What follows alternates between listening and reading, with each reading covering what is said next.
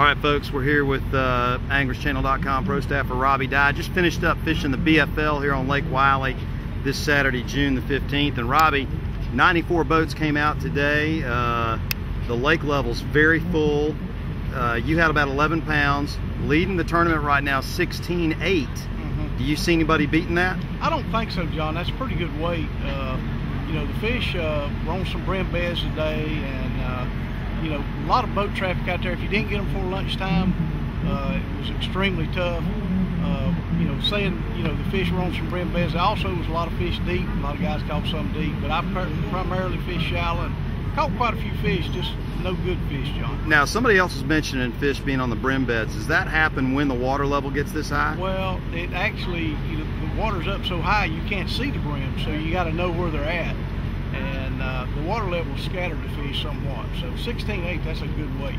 Well, 11 pounds was solid. You know, one thing I see today, everybody's weighing in fish, so people caught a lot of fish today. They did. You know, this lake's full of fish, but you know, the bass virus has passed through here, and a lot of skinny fish.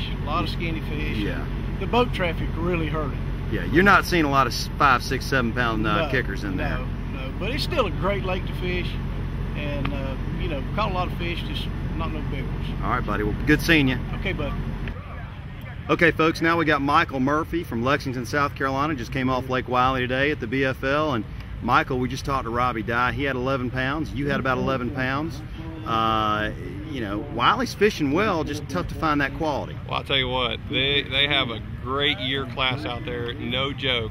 My goal was to catch 70 fish today. Fell a little short, had 55. That's how good it's fishing. If you just want to catch fish, you need to bring the kids, you need to come out and just go fishing. 55 fish. 55 fish today. And you know, the water had been up, they've been flipping up the river. You just go on up the Catawba.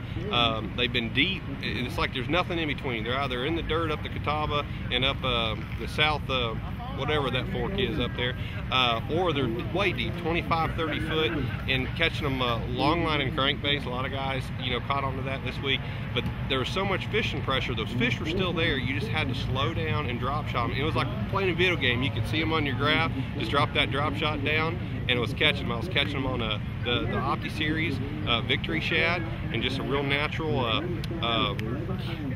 sexy shad color, anything shad color.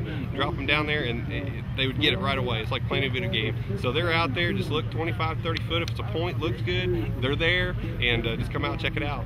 55 fish. 55 fish. Well, that's awesome, man. Hey, good seeing you. And 16.8's leading. Do you see anybody beating that today? You know, that's a pretty tough weight on this lake. You know, there's a lot of fish. It's just hard to come by them 3-pounders. Yeah. So I think that's going to hold up. It's going to be right about that. That's what I guess. All right, buddy. Good seeing you. Thank you.